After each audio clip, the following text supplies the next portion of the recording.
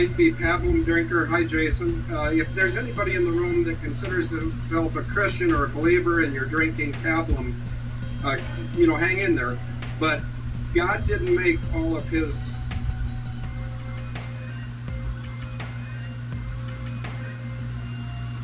God has a sense of humor. He'll create whoever he needs to create to get the message out in truth, in faith, in obedience and trust to God. And there's two people in this room that would like me to be dead. There may be more, but I know two. And I would just say to those two people, here I am. Come and get it. But we got a camera going, so be careful.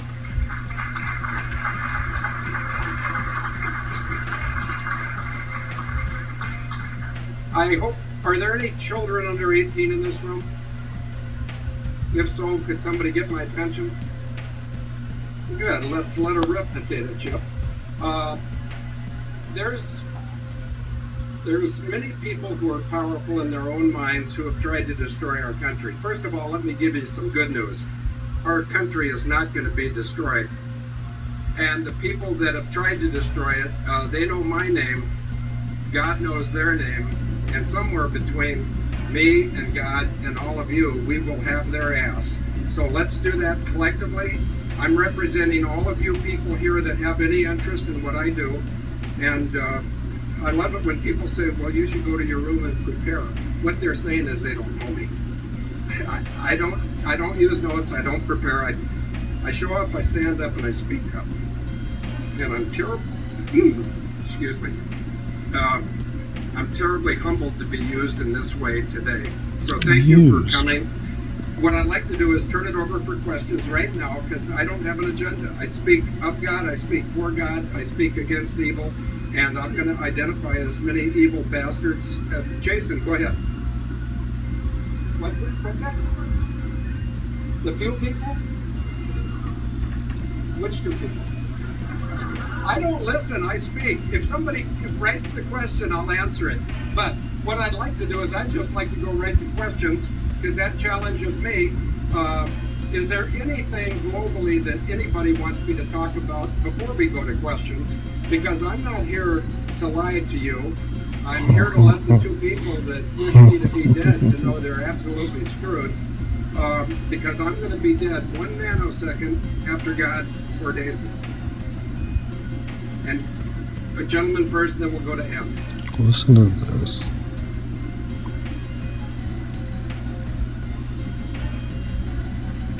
Yes, I'd really like to, in fact, when they asked me what I wanted to speak about, I said, you don't know me very well because I just want to answer questions. But I said, if you force me to say what I'd like to speak about, I'd like to eulogize John McCain, who's a traitor, but he's gone.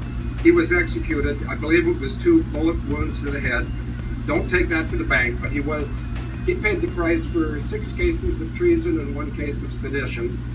And John McCain was not only a coward, but he was an evil bastard. And we're being recorded. So any of you McCains out there, you don't like it, come and get it.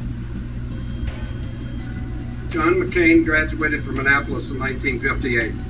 He used to brag about being the bottom guy in his class. He couldn't even get that right. There were 900 graduates in the class of 1958. He never would have graduated had it not been for his daddy and his granddaddy, but he was number 893. So John, wherever you are, and I believe I know where he is. You shouldn't have lied so much. If you're going to speak for America, speak the truth.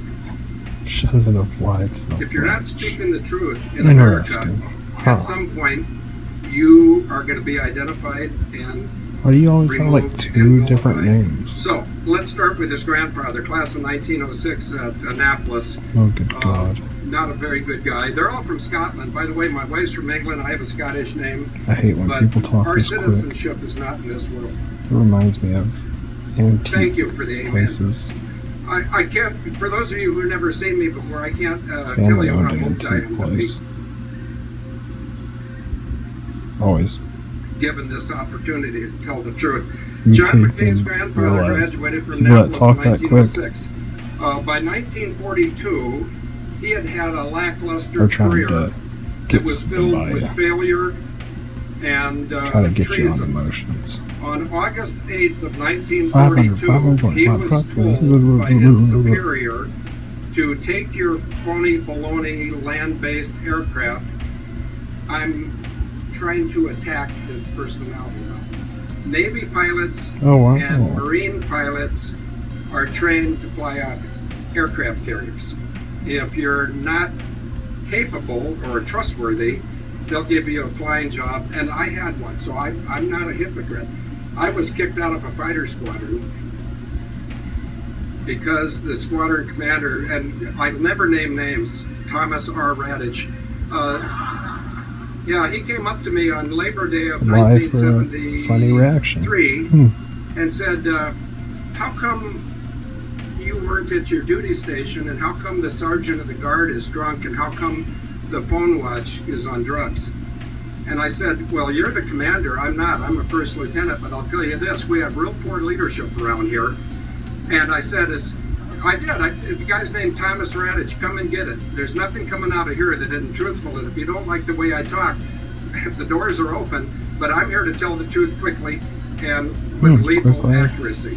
So this squadron commander said, well, I really admire you and your backbone, but you and your backbone will be out of fighters and flying I almost said something else.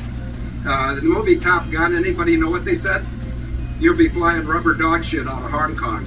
And that's what I did. I got kicked out of a fighter squadron, and I got temporarily assigned to fly transport category aircraft. If there's any young male in the Air Force, the Army, the Navy, the Marine Corps, the Coast Guard, that their dream is to fly transport category aircraft, I haven't met one.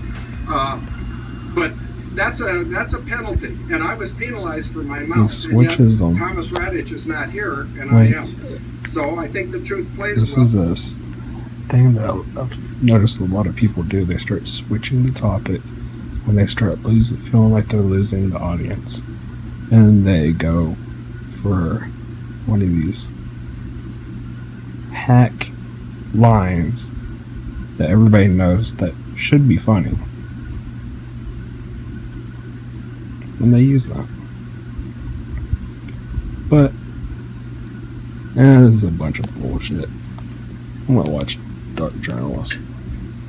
Oh yeah, there's the other guy. Would you look at that? What channel is that on? Age of Truth. Interesting. That's suggested, but I'll watch that.